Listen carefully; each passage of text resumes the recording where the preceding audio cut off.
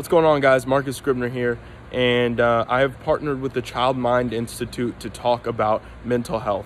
One of the things that I do to try to keep my mind off of things during these troubling times, I know quarantine can make us go stir crazy, is trying to get as much exercise as possible, getting the juices flowing, getting your blood flowing. Staying healthy physically is just as important as staying healthy mentally, and they go hand in hand.